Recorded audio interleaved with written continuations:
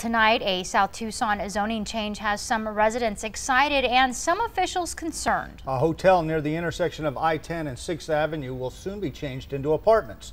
News 4 Tucson's Nick Vinzant has more on why that has first responders worried. It's new at 10.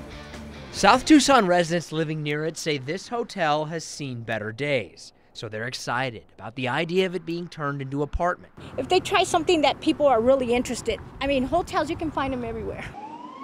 South Tucson emergency officials are more concerned with an estimated 81 new units and a budget crisis that led to 14 firefighters resigning earlier this year. First responders are worried they won't be able to respond to additional calls. We're going to be taxed more. And we're already struggling with the citizens and serving them as it is. A concern echoed by some city council members.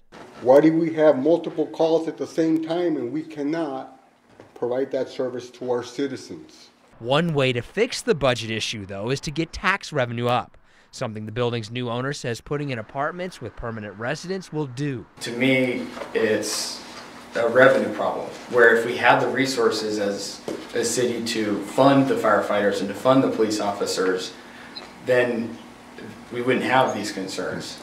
Now, city council members ultimately voted 4-2 to approve the zoning change. For News 4 Tucson, I'm Nick Vinzant.